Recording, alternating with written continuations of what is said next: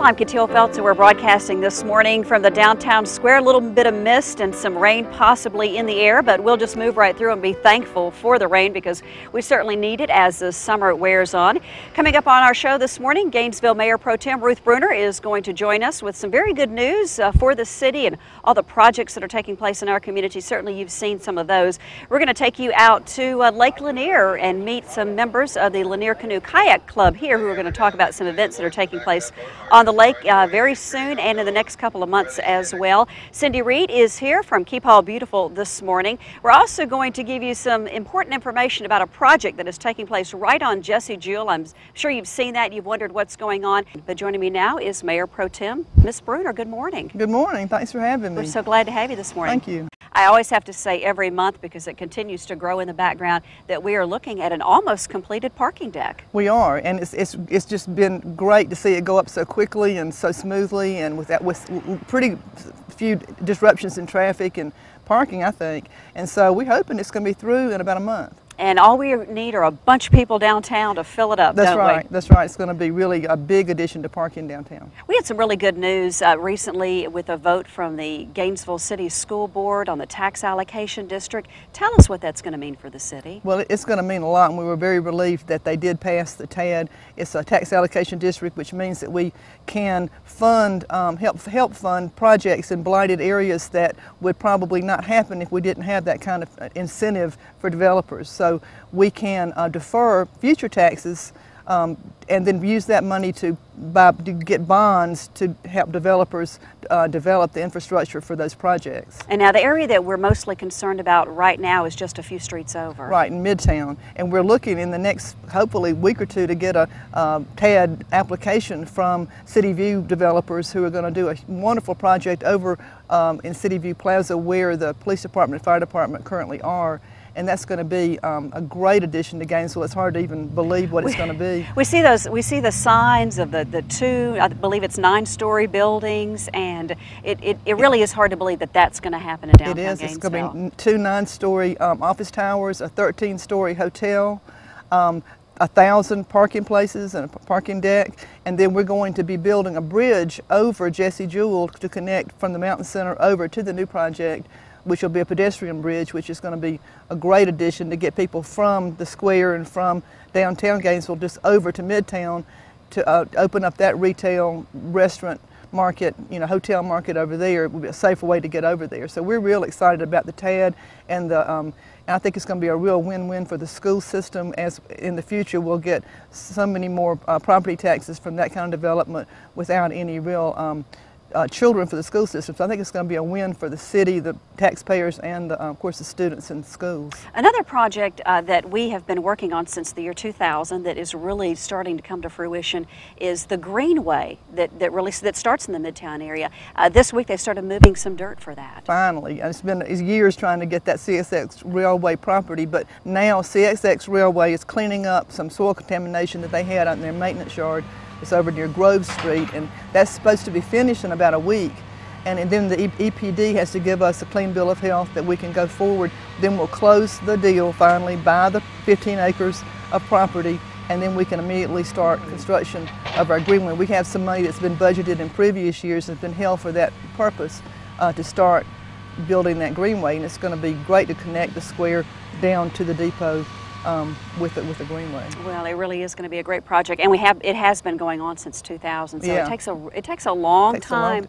Some time for some of these projects to come together. It does, especially when you're working with apparently railroads. It's hard to get anything done quickly. Well, we are so glad to see all the good things that are going on in the community square. Kind of quiet. It's very early in the morning here on Good Morning Gainesville, but things will be moving. Just want to invite everybody to please come downtown as the tough times in the economy continue. There's nothing like, I think, shopping at home. We can't say that enough. That's exactly right. Shop at home. There's some great clothing stores on the square, great gift stores, restaurants, so please come down to the square and shop.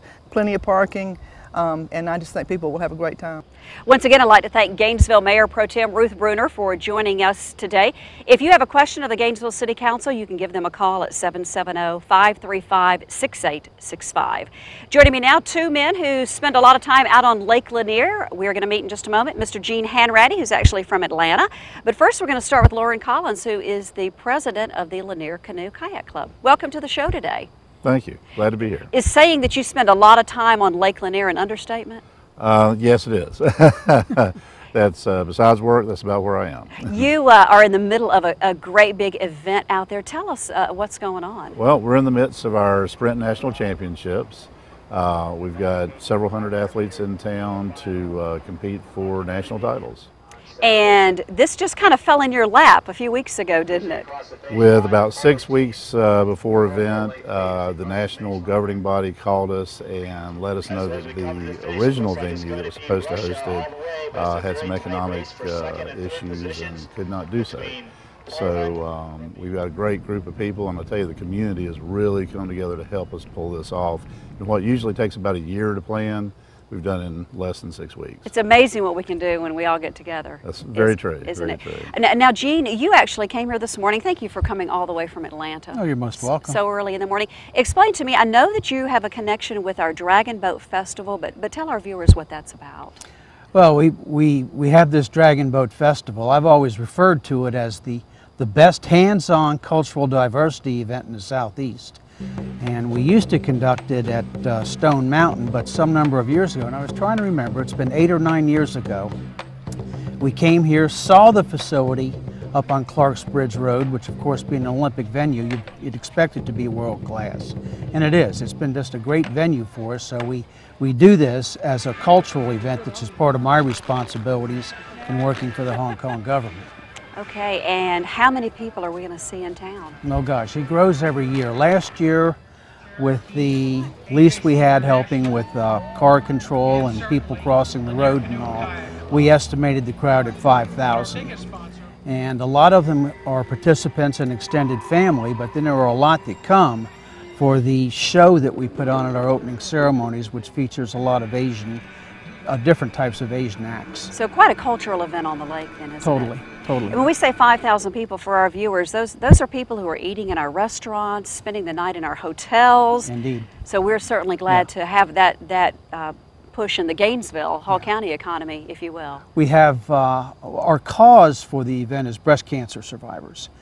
And as you talk about people that are coming in from out of town, we have 6 or 7 teams at this point in time of 22 people each, plus extended family and friends, coming in the BCS category alone. So yeah, it does bring in quite a few people. And now when is that event going to be held? On Saturday the 12th of September. Okay, September 12th, so put that on your calendar. As you talked just a moment ago, Lauren, about the Sprint National Championships that are taking place, kind of set the stage for us. What is taking place out of the venue during the championships? During the championships, we've got 3 basic races that the athletes are competing in: a 1,000-meter sprint, 500-meter sprint, and 200-meter sprint. There's also distance races. And then on Sunday we'll have our masters. They will be competing as well. Lanier Canoe Kayak, certainly an organization that has lasted many, many years. Started hearing about you during the Olympics or just after the Olympics, but you all have maintained with your organization, have been able to keep it going, so to speak, along with the rowing club out at Lake Lanier. What is it that keeps you all going? Well, a number of things. We've got a lot of good folks that get involved. We've got good programs over there, and the community involvement. One of the things that we'd like to see